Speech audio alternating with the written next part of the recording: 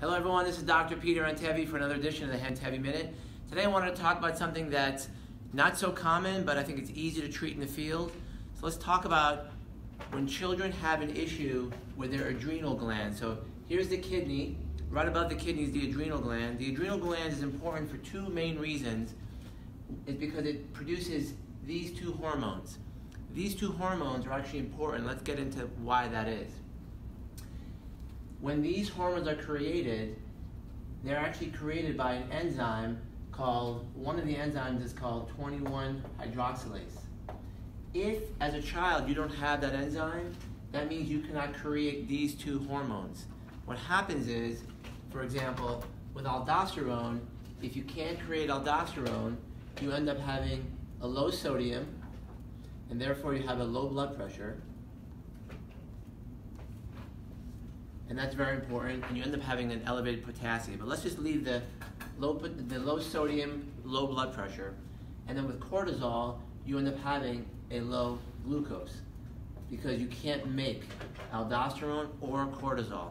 It's important to understand that children who can't make those have to take pills or liquid on a regular basis. If those children get sick, they need to take a much higher dose while they're ill. So I want you to meet someone named Evan, and Evan is a little 8-year-old boy who got really sick because he was not making aldosterone, not making cortisol, and when fire rescue comes to the house, they need to know how to give him the medication that actually he carries. So everyone meet Evan, and we'll talk to his mom afterwards, and actually we'll show you how to give that medication via injection. Hi everyone, so I'm here with Evan Gonder. Hey Evan. Hi. How old are you? I'm 8 years old. 8 years old. So can you tell us what you have? I have adrenal insufficiency. Adrenal insufficiency. And tell me, do you remember the very first time that you got sick with adrenal insufficiency? No. Because how old were you at the time? I was 1. And when your mom tells you the story, do you remember how you were acting when you were 1 and you got sick? I didn't wake up. So basically he was unconscious, okay? And mom and dad weren't here because they were working and you had someone watching you, right? Mm-hmm. Okay, and when you have adrenal insufficiency and you get sick, don't you need a certain medication? Yes, you need steroids. You do need a steroid. And so, do you think that a lot of fire departments have this steroid with them? No. You think it's important that they have it? Yes. Do you want to teach them all about it? Mm-hmm. Want to do that?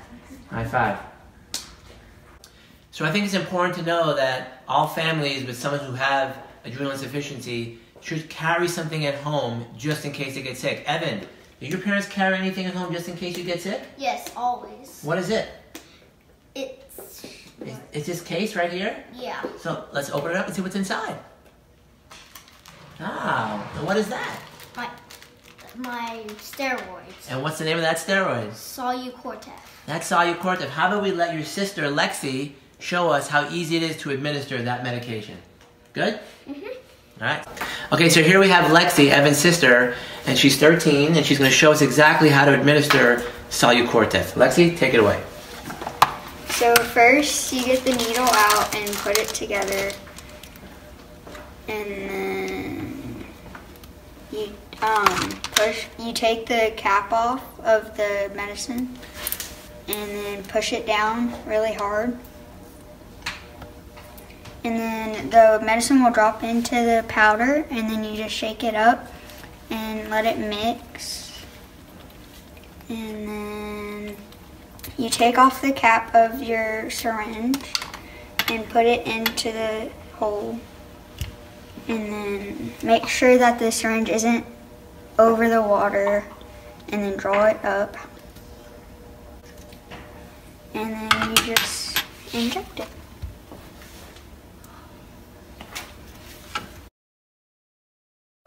So you saw how easy that was? It was like 30 seconds, and we have a 13-year-old who got the medication mixed up. It's important to know how to use that vial and actually how to draw up the medication and then administer it. This is an intramuscular injection. Lexi, great job. Okay, so now we have Melanie, who is Evan's mom here. Melanie's an ER nurse, and she's the trauma systems line manager here at Memorial Hermann, but I wanted Melanie to kind of talk about from a parent's perspective, what do you think is important for other parents to know and other paramedics to know about Evan? I think it's important to know that you should listen to the patient's family member, listen to their parent. Anybody that has a child with a special need of any sort is going to know what's best for their child. And if they're telling you what's wrong, you need to listen to them. So I think it's important to understand that, you know, when our medics come to the scene and they have a child who has a known diagnosis, you have the kits all around the house. Mm-hmm.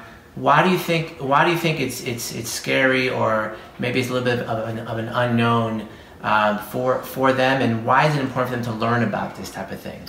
Well, adrenal insufficiency is not as common as some of the other diagnoses, such as diabetes or asthma. You don't really hear people say, I have adrenal insufficiency. So because it's rarer, you really need to be informed. And if you're not informed, then you should listen to that person's caregiver and listen to what they're telling you to do. So if a parent says, my child has adrenal insufficiency and they need this steroid, and the instructions are right there and the parent knows how to give it, we should let the parents do it, right? Either let the parents do it, or if they're too, I've talked to some parents who are too nervous and anxious to give it. If you can assist with that, then that obviously would be best if you can. But if you can't, walk the parent through how to do it. Show them how to do it. And if they don't have the medication from you, the parent, we can carry some medications on the truck, right? Yeah. Like Salumedrol as well, to give that in place of Solu-Cortef.